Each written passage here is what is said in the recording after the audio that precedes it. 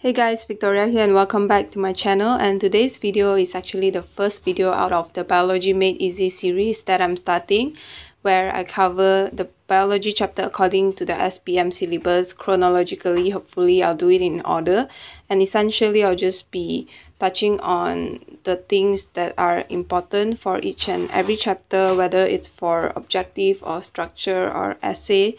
And now we are starting with chapter 2 actually, which is cell structure and cell organization, and today we are only looking at the animal cell, which is of course an important cell. And if you would have noticed, I have actually skipped chapter 1, and the reason for that is chapter 1 is actually basic and it's just an introduction to biology.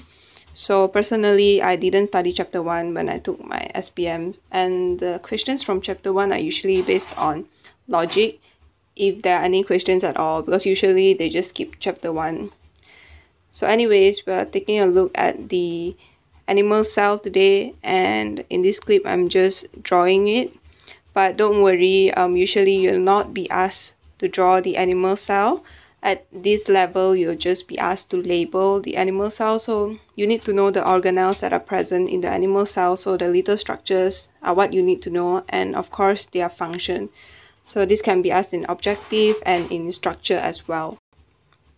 So yeah. Okay, so as I've said previously, you need to know the structure and the function. So the first thing that we're looking at is actually the plasma membrane, which is just a thin layer made up of proteins and phospholipids. So this can be an objective question. They can give a few substances, and ask you what is plasma membrane made of, and your answer would be proteins and phospholipids. And so the function of plasma membrane is simply to regulate the movement of substances in and out of the cell. That is the function of plasma membrane, and it is also semi-permeable. The second thing that we are looking at is the cytoplasm, which is like just a jelly-like medium where the organelles are suspended. And so you need to know the function of cytoplasm as well.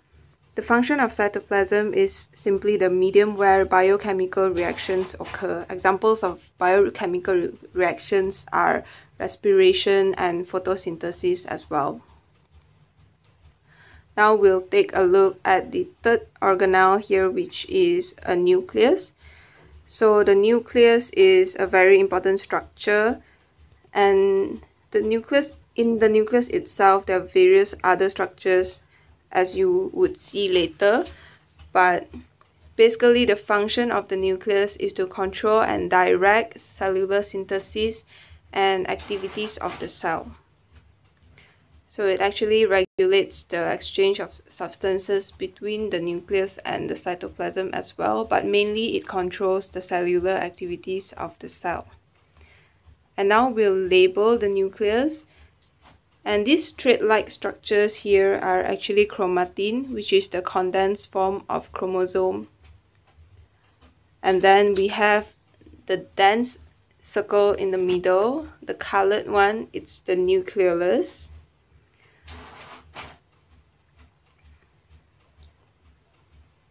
And next up is the tiny space between the two rough endoplasmic reticulum. There's a tiny gap there, and that gap is called nuclear pore.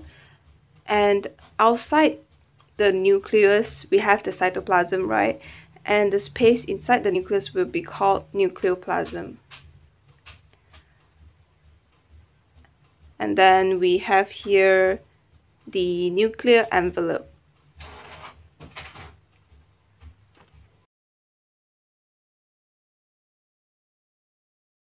Okay, now we'll move on to the other side where we have the mitochondria, and the mitochondria is simply a cylindrical shaped organelle consisting of matrix that is enclosed by a double membrane.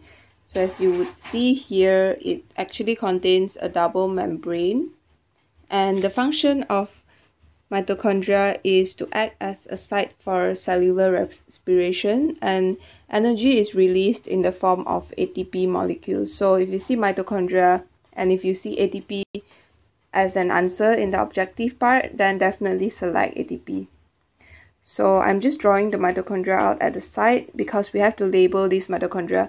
One of a favorite subjective question is simply they will ask you to draw the mitochondria and label it. So this is how you do it. We have the outer membrane outside, and then the inner membrane, which is a bit curved, is called the inner membrane.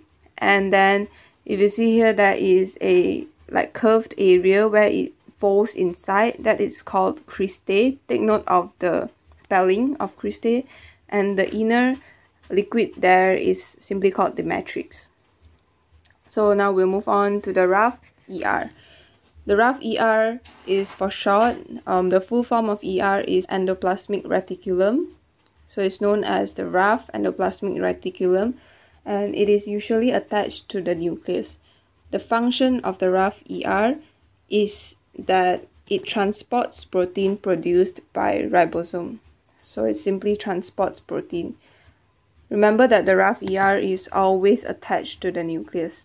Next, we'll take a look at the smooth ER. Smooth ER looks like the rough ER, except that it doesn't have all those tiny dots around it. It is smooth and it is not connected to the nucleus. So the function of the smooth ER is that it synthesizes and transports lipid. It synthesizes and then transports it.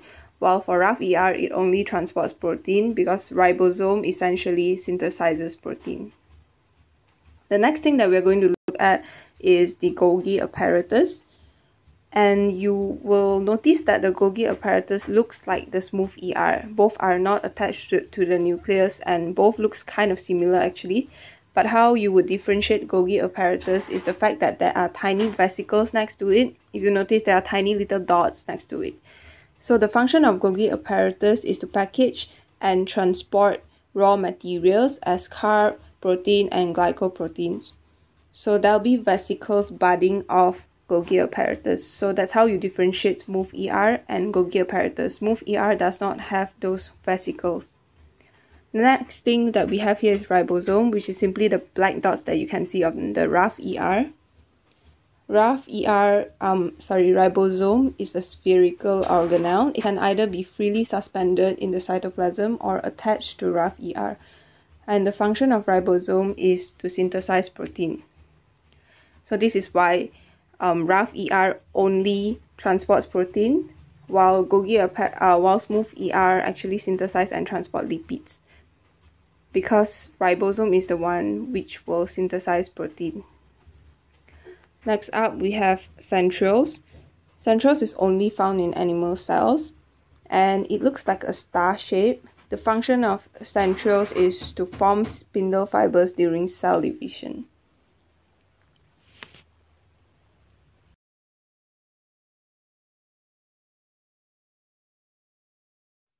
Alright, so those are all the organelles that we have identified, and I've went through all the structure and function of those organelles with you guys as well.